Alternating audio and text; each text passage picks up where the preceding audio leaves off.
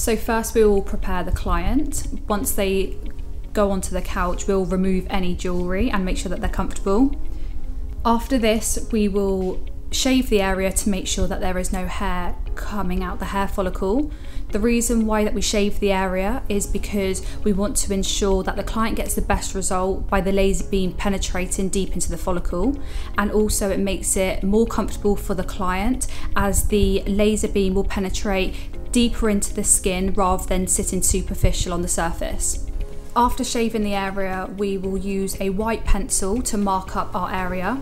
The reason why that we use a white pencil is to ensure that the laser isn't going to attract any pigment in the pencil. The reason why that we also mark up the area is to make sure that we cover the area properly, safely and effectively. After we've used the white pencil to mark up the area, we will then put the settings into the machine on what's correct to use on the client.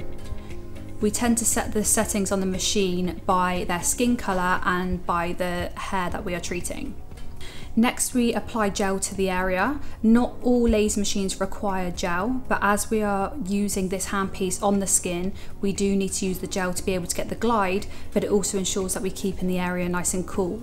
After we've put the settings in the machine, we will then give the client their goggles, and we will put our goggles on before we take the machine off standby and when it's ready to go. Once the client and the therapist is both wearing their goggles and everything is all ready to go, we'll then pick the handpiece up. We'll wrap the strap around the hand as a safety protocol to ensure that we do not drop the handpiece. And then we will apply the handpiece against the client's skin, and checking to make sure that the settings are correct, we can then take the machine off standby. As we are doing the laser treatment, we need to ensure that there is good pressure on the skin. Some machines do not require you to hold the handpiece against the skin, but the machine that we are using today, you need to hold this against the skin. When you are doing your laser treatment, you need to ensure that there is a 10% overlap between each of the shots. If you do the shots too close together, then you're at risk of burning the client, and if you do them too far apart, then you're at risk of not doing an effective treatment and that it will leave patches of hair. We need to ensure that the handpiece is on the skin at all times. If the handpiece is removed from the skin whilst it is in action, there is risk of the light attracting to the pigment on the surface of the skin and causing adverse reactions. Once we have completed the treatment, we need to put the machine back on standby.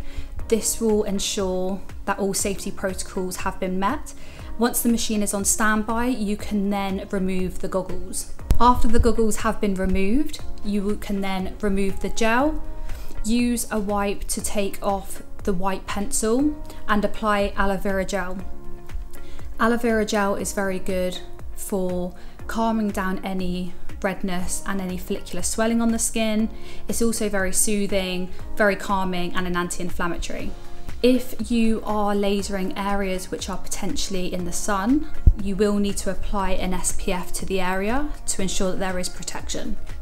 After the treatment has been completed and the client is ready, you will then give them all of their aftercare advice and ensure that any correct signatures and pictures are in place before that they leave.